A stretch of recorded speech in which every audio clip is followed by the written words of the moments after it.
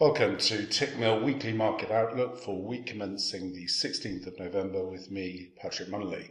There's clearly a developing optimism that a vaccine is firmly on the horizon, but this leaves potentially quite a long window before there is an inoculation program and the economy, certainly in the US, can be fully reopened. Moreover, with COVID cases spiking higher in the US, there is a sense that it won't be long before stricter containment measures are reintroduced, most likely soon after Thanksgiving. At the same time, the political backdrop remains a source of uncertainty, with vote recounts, legal cases and claims of fraud bubbling away in the background. This is fueling political animosity, and markets are concerned that any fiscal support to help mitigate some of the economic damage from restrictions may slow in coming as a result. As such, the Federal Reserve could yet be forced to step in and shore up confidence with more asset purchases. Data-wise, next week in the US, we have industrial production and retail sales numbers for October, and they should post decent gains. However, the clear risk is that both reverse again in December if we do see another COVID containment return, which is leaving the focus now on the potential for a negative first quarter 2021 GDP print. From a technical perspective, the dollar index remains firmly in its range, with range resistance pivot at 94.27, and then we have the range support down at 92. A breach of this 92 handle will open a move down to test 91 as the next downside objective.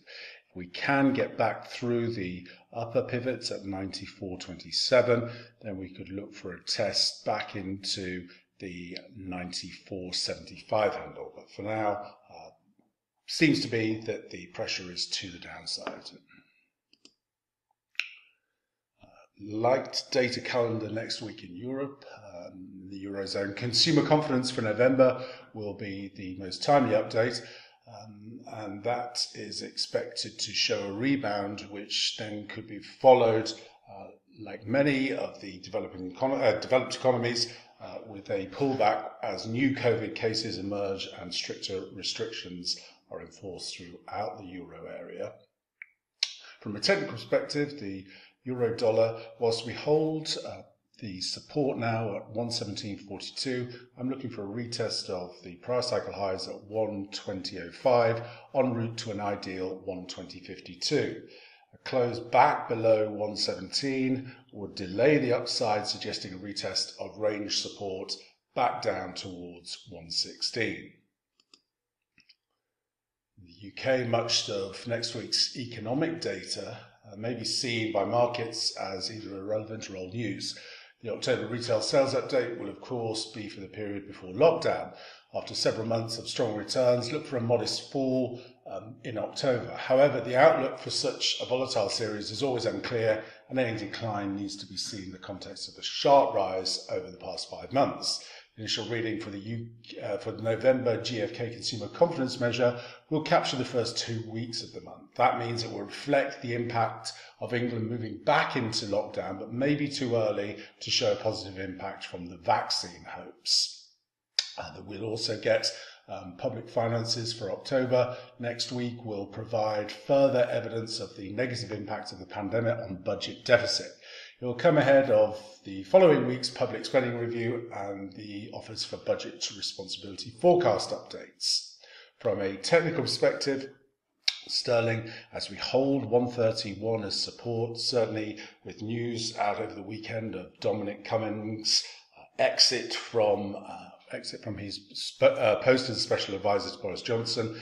Markets are likely to deem this as a constructive move for the EU-UK trade relations. So whilst we hold this 131 area, look for a retest of the price cycle highs up towards 134.75 and then on to an ideal equality objective at 135.53. A close back below 131 would open a test of ascending trendline support back down to 129.50.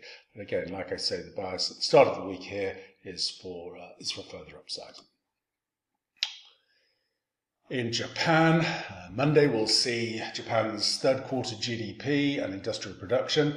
The rebound will only partially offset, or the anticipated rebound, will only partially offset the contraction witnessed in Q2. On Wednesday, we get the Japanese trade report, and then on Friday, we get Japan's CPI, which is on the threshold of deflation. The 2% target moving further away, and both the manufacturing and the services read, although they will show a bounce, the momentum has slowed and they are technically still in contraction. From a technical perspective, the dollar yen under pressure. Whilst we hold 105.70 as resistance, look for a test of the 102.76 area. If we fail to find support here, then look for a breach further down to the downside to test the prior lows here at the 101.12 handle. Only a close back through 105.70 suggests a false downside break, and look for a retest of 107 from below. In Australia, could be some negative domestic data next week. On Wednesday, they will be releasing third quarter wages growth. It's likely to be very slow. And on Thursday, you can expect Australia's October labour force survey to show a further 30,000 fall in jobs and a rise in unemployment rate up as high as potentially 7.2%. The other thing to be cognizant of is that RBA Governor Lowe speaks first thing on Monday at the Asian Market Open.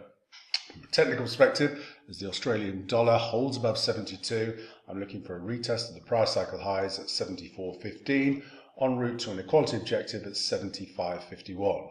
However, if we do get a close back below the 71.70 handle, then look for a retested range support back down to the 70 level. And that concludes the weekly market outlook for week commencing the 16th of November. Be sure to join me on Thursday for a live market analysis session at 1 p.m. UK time. Thanks very much and have a profitable week.